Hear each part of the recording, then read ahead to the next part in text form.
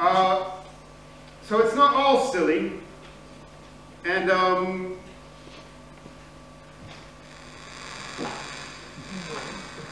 not sure if I have enough battery in my fan to last for this whole song. It feels weak. Do you ever find that when you pull out your pocket fan and you're going to play a song, you're not sure will it last through the whole song? I find this sometimes. But we're going to try it anyway. This is a song called The Butterfly and the Entomologist.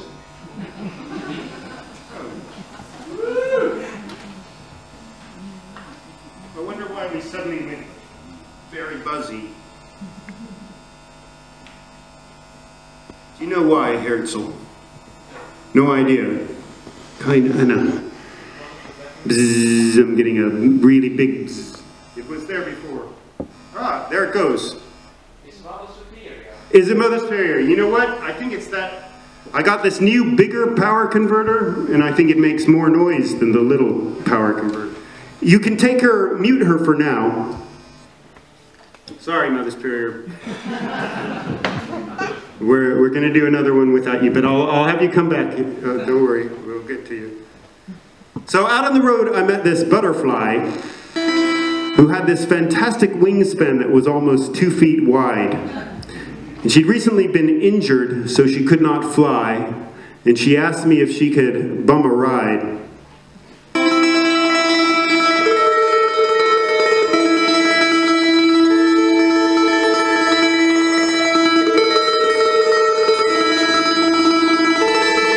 In the shell of her old chrysalis, she carried her things, she tossed it in the back and stretched those beautiful wings. She sat there next to me with her front legs on the dashboard, those wings folded behind her and her little head cocked forward.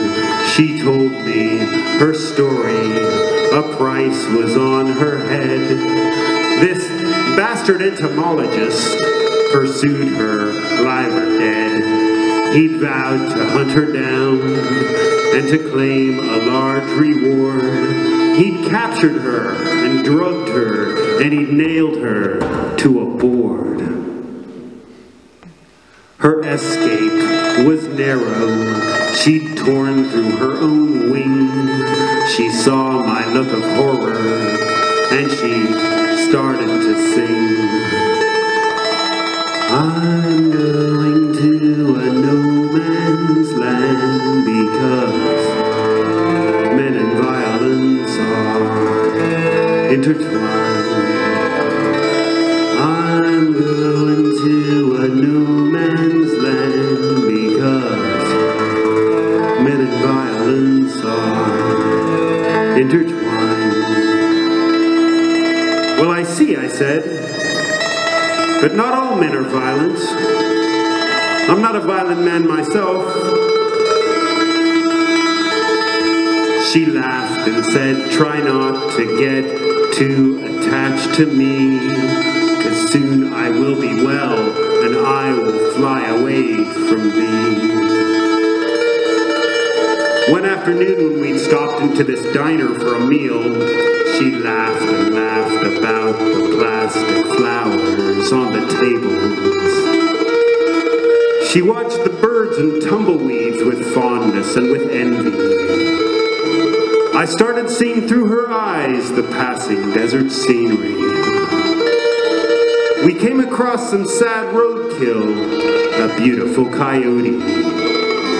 She sighed her butterfly sigh and once again sang softly, I'm going to a no man's land because men and violence are intertwined.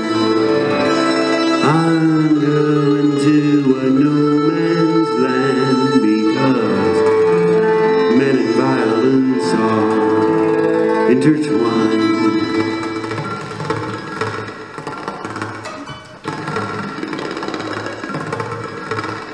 One morning I came out of this Texaco station and I saw that she wasn't at the car anymore, so I figured she had run.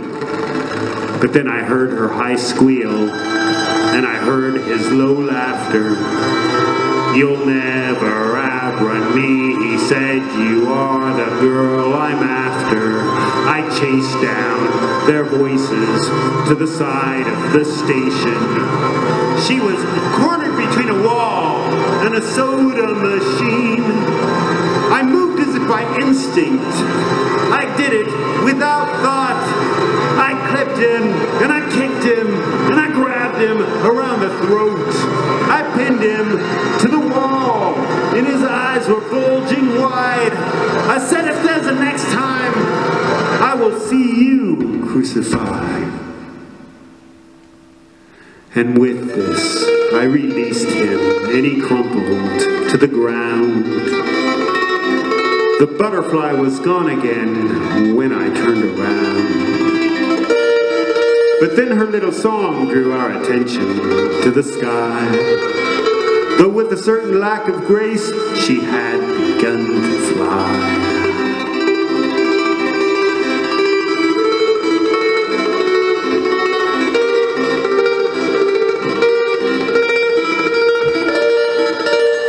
That was the last I saw of her. She never waved goodbye. She just flapped off and disappeared while singing with a sigh.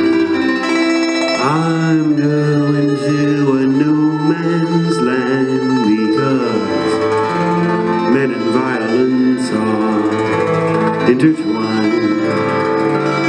I'm going to a no man's land because men and violence are intertwined.